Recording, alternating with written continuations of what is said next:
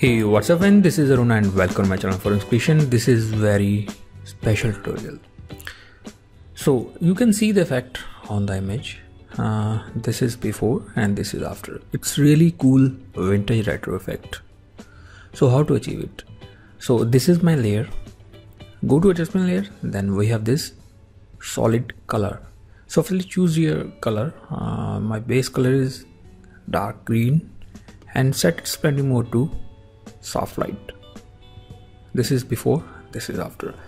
Now again go to adjustment layers, then we have this gradients. In gradients I want this this orange to light orange.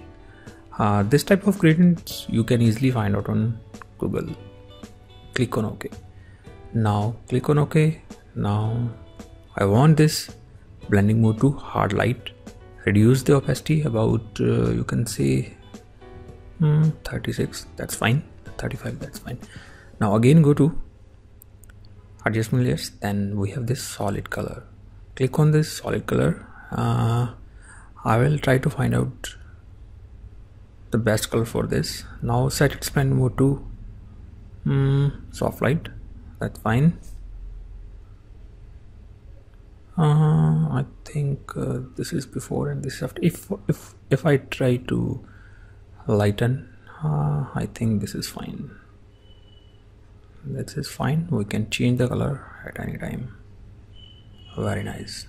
Now see that this is before and this is after. Just with few clicks and tricks we got it. Now you can see there a paper texture is there. It is also available very easily. Now set its blending mode to soft light. You can see there. Now this is before and this is after.